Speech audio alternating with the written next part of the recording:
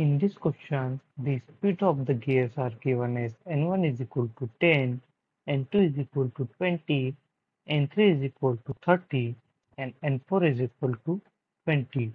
Inertias are given as G1 is equal to 1 kg meter square, G2 is equal to 2 kg meter square, G3 is equal to 2 kg meter square, and J4 is equal to 16 kg meter square. The friction coefficient is given as 32 Newton meter second per radian.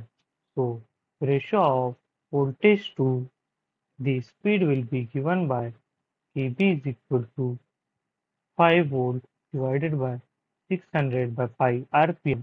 If we multiply it by 2 pi by 60, we get in radian. So it is comes out as 1 by 4. The mean inertia will be calculated by J4 K B square plus J2 plus J3 1 by 2 square plus J1. So this will be 16 1 by 4 square plus 2 plus 2 1 by 4 plus 1. So mean inertia comes out as 3 kg meter square. Now the mean friction coefficient will be given by d into kb. So this will be 32 into 1 by 4 square, which is comes out as 2. Now the mean input is given by 1 by Jm. So this will be 1 by 3. So the input is given by theta 2 is equal to 1 by 4 theta m. So this will be 1 by 4 into 1 by 3 comes out as 1 by 12. And the output will be given by S plus 1 by Jm dm plus kb.